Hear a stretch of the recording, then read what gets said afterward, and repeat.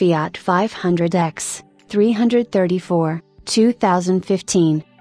The Fiat 500X, Type 334, is a subcompact crossover SUV manufactured and marketed by Fiat Chrysler Automobiles, since its debut at the 2014 Paris Motor Show. Following the 500 liters, and produced from 2014 for the 2016 model year, the 500X is closely related to the Jeep Renegade. Both are manufactured at FCA's Sada plant in Melfi, Italy. The 500X is based on the small wide 44 architecture, a platform evolved from the GM Fiat small platform used for the Fiat Grande Punto and Fiat 500 liters. The Fiat 500X is available with several engines with optional all-wheel drive with most.